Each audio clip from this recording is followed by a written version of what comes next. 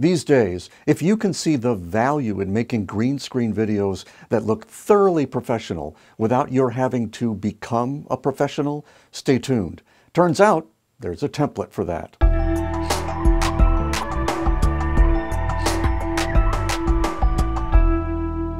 It used to be that if you couldn't create a permanent setup for doing green screen, then green screen might be more trouble than it's worth. But new technology has made it possible to more easily bring a green screen into almost any room, not just because the screen is portable. We've had those for years. It's really that you don't need nearly as much light as you used to. I still have to say, though, that there's something so comforting about walking into a room you set up yourself, flipping a switch or two, and watching as your lighting, your green screen, your teleprompter, your camera, everything comes to life in a moment, right before your eyes, ready for you to just step up and start talking. It puts your mindset into great shoot mode before you even start. So let's take a closer look at how we can take a very small amount of room and gain quality with every step we take. And by the way, we've revised the Ultimate Small Room Green Screen Guide with the requirements and measurements to use everything I'm going to be talking about today. So we'll start at the back wall and work our way forward till we get all the way behind the camera to see exactly how much room we need and where things need to be placed to get the optimum effect with the least amount of work. So just a word about the numbers. You'll see a lot of them today, and it's worth trying to use them because they're designed to produce a solid, simple setup that works perfectly for this kind of tech, even if you have to set it up and tear it down each time. This is also a template, not a blueprint. I'll give you additional information that will allow you to adjust the template to your needs. If it was a blueprint, there would be only one way to do it, and any variation would result in failure. So, note when we get to the variation points, and I'll try to make it as easy as possible to follow. First of all, notice that we've left the old green screen in place, mostly as a way of hanging a grayscale drop, which is useful for shooting certain kinds of video without needing the precision lighting for the green screen that's now underneath it. But it's kind of a legacy thing. If you don't need that, you gain a whole foot of useful space. So we'll just leave the whole legacy thing out of our calculations for now. If you want to add some in later, just add 1 foot to your overall space requirement. And that's variation 1. So let's use the back of the green screen as our back wall, and that will be our starting point. That means we come forward 9.5 inches from the back wall to the front of the green screen. This is where you set up your first 3 lights. We place 1 backlight a foot or so above the camera frame. It hangs from a very solid C-stand with an extension arm. The light itself is a little Viltrox L116T at 20% intensity and 5600 degrees Kelvin. On either side of the screen, about 1 inch away from the screen and facing slightly toward the front, at around shoulder level, we place the other 2 Viltrox lights, only these ones at 30 degrees intensity, or 30% intensity. By the way, these come with batteries, but if you pick up the optional DC adapter, they can be added to the chain of instruments that come on together. That contributes to creating a space that feels so right and that's empowering, that from this place you could say anything, and variation 2. The only thing left is to set the active green screen intensity to 75% from the remote. Even better, preset it to 75% and add it to the chain so that it comes on with everything else. So now everything at this level is ready for you to shoot. From here, coming forward, we have a choice to make, depending on how much room you want to give yourself between the screen and the next item on our checklist, which will be a small table if you use a teleprompter. I like having a little extra room to walk through the set without feeling like I'm constantly on the verge of knocking something over, which is how it always used to feel. And remember that even if you are, practically touching the screen, you'll still be focusing at around 1 foot 6 inches from the front of the screen where your face will be. If you allow yourself another 2 feet to the table, you're now 3 feet 6 inches from the front of the screen to the front of the table. That means you're 4 foot 3 inches from the back wall to the front of the table. So, do you need all that room? Strictly speaking, no.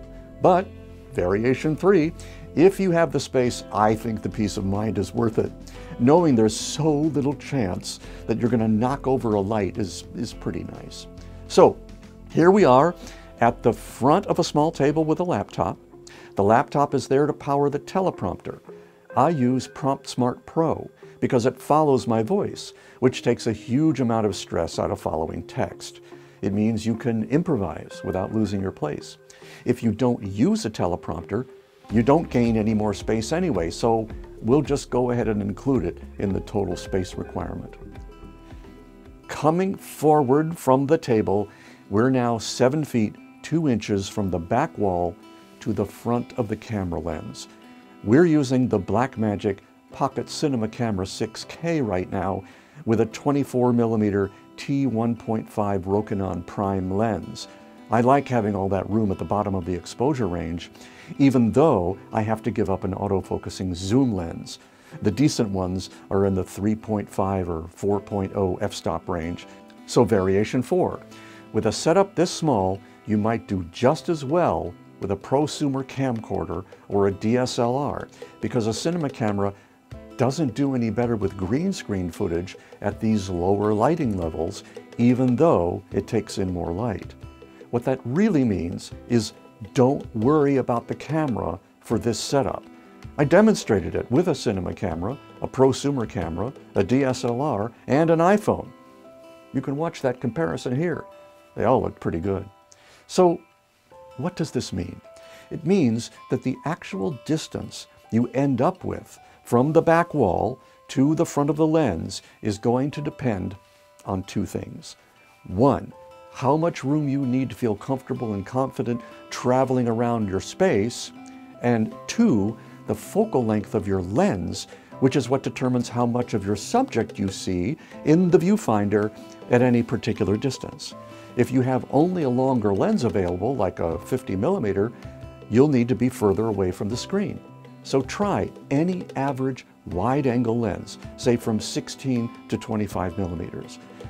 That will allow you to use the distances we're discussing with no stress or strain.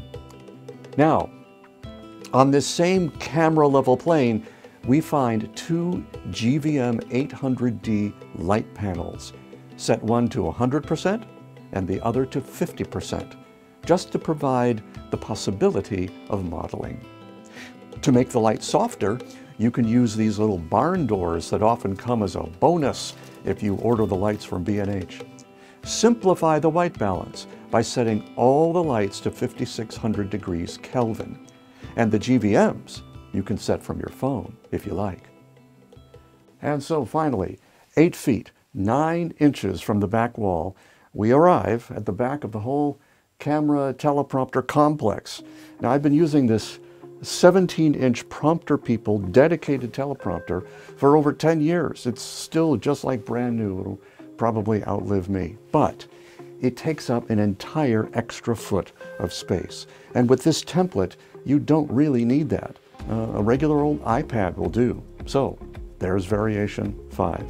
Let's talk about the total space requirement. Before the AGS arrived, we'd been moving further and further out from the screen to use some of the other prime lenses. We ended up spilling out into the hallway, and that cost us a whopping 14 feet from the back wall to the back of the camera, and with no room to walk around it. I mean, the last thing you want is to be doing something this technical and setting yourself up to make a bunch of mistakes because you can't see what you're doing. It's almost the perfect recipe for stress and anxiety. But now, we're well under 9 feet for the entire infrastructure. That's 5 feet less than we were using before. So, let's review the variations. If you don't need all that room between the screen and the table, you can cut out 1 foot, leaving you under 8 feet total.